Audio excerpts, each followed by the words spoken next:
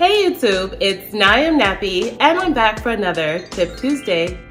So for this week, I'm going to talk about 5 of the most common types of split ends and what they indicate about your hair, and then again, how we can prevent them in the future. So the most common split end is the Y split, or just a split.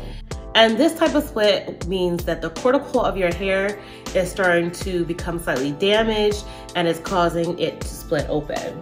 So this type of split means that your hair is enduring too much manipulation.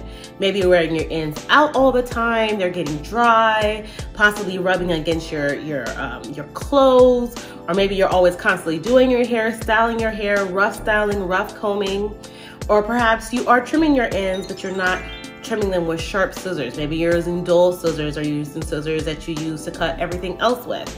But you should really be using a sharp pair of scissors whenever you trim. And this can also be a sign that you're not trimming enough. So if you go through your hair and you see this, think about how often you're trimming and possibly add another trim schedule within that time period, okay? Additionally, you can help prevent those type of splits by adding moisture to your hair. That's also a sign your hair needs more moisture, and to seal in that moisture, okay? So that's because there's a lot of manipulation in the air and the environment, and your mechanical stressors are causing those ends to split. So make sure you're protecting your hair with a protective style, protecting it at night while you sleep, and of course during the day when you're wearing your hair. So the second most common is the single strand knot.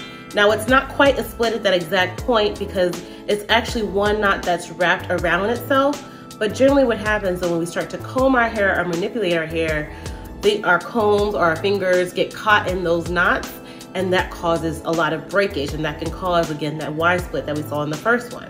And the best thing we can do to try to avoid this particular knot that leads into a split is to keep our hair stretched and protected in some type of protective style or updo. I know some naturals like banding. Some people will put their hair into twists and then stretch it by banding their hair. Keeping your ends separated, moisturized, and stretched will help prevent those type of knots. The third type of knot, and this was one of the knots that I actually suffered from the most, is incomplete splits or mid-shaft splits. And they're really hard to detect because you initially don't see them, and they don't always happen at the bottom of your strand. A lot of times, as their name called, they're like mid-shaft somewhere. And this type of split happens whenever you're wearing your hair in a taunt style for a long time. So this happened for me when I was wearing my puff constantly. I used to wear my puff for I feel like for years, a puff or a really tight bun.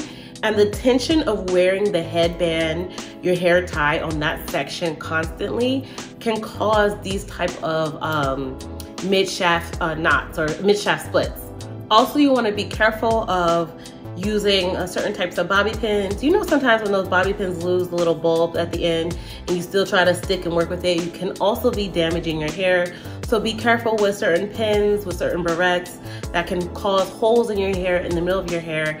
And those are the worst ones because a lot of times you have to end up cutting your hair above wherever that mid shaft is so that the hole doesn't eventually split and open up, okay? So the next type of split is called the candle, or like a taper, as you can see as it heads towards the end of the hair shaft.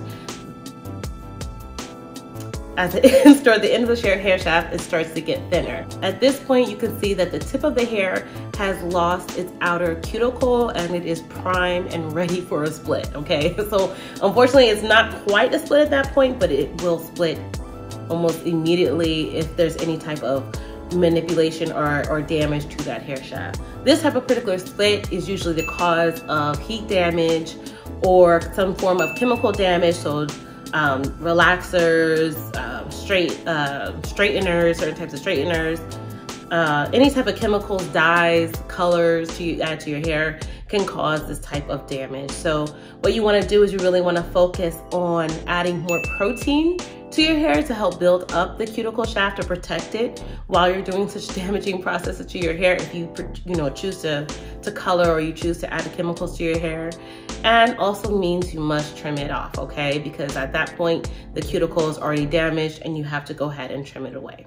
So the final one, I'm gonna give 2 of them, and I'm gonna say it's the tree or the feather.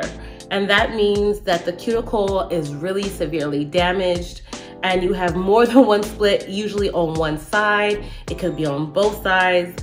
At this point, you really need to look at your hair care practices and find out what you're doing that is damaging your hair. A lot of times, that is, again, too much manipulation, leaving your hair dry and not moisturizing your hair properly. Maybe you haven't figured out what products moisturize your hair properly. If you want to learn more about high and low porosity hair and how to moisturize those, click the video up here. Perhaps you have dry, harsh weather and the wind is just causing a lot of breakage and damage to your hair. This, of course, must be trimmed away, but you gotta look at what you're doing to prevent that from happening. And generally by the time you get to the tree or the feathering, you have a ton of other splits. You probably have some of those other splits I mentioned, especially that wide split in your hair strand already. That means your hair is severely damaged. And if you don't know what you're doing, I recommend going to a salon and trying to figure out what you're doing and try to stop doing that, okay? All right, so you guys, the premise of this video is that all of these splits require trimming, and that also require you to evaluate your regimen, to evaluate how you're cleansing, conditioning, how you're adding protein treatments, moisturizing, trimming, and sealing your hair. Sealing your ends after you moisturize them or after you do your trim is really important in helping you to stop with the same common split ends that you have. And I can't stress enough, as I've always said recently in my videos, the importance of using a real protein treatment in your regimen. If you're looking for some protein treatment ideas that have protein and moisture and some that are just protein, I'll leave them down in the description box down below for you guys. And also, of course, I just had to segue this and to say, find yourself a really good sealing oil. And of course, I'm gonna throw that in there because I am selling my stimulating Ayurvedic hair oil, which is great for the scalp, but also great for sealing your ends.